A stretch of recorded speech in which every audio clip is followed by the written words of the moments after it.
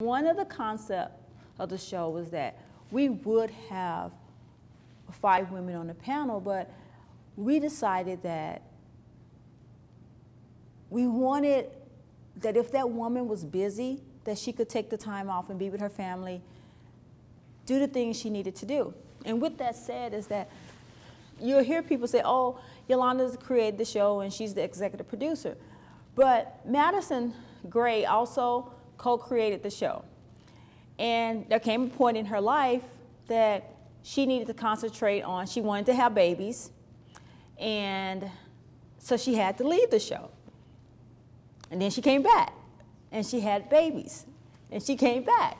So that's really is what the show is about. You know, as the show grows, women grow, and their lives change, and the show change. And it's okay. It's okay as women that we change. We don't have to be fixed into this one identity. And it was important for me to say, it's great that Madison left, had her babies, but now she's back. And that's why she's an everyday woman. And I'm an everyday woman too.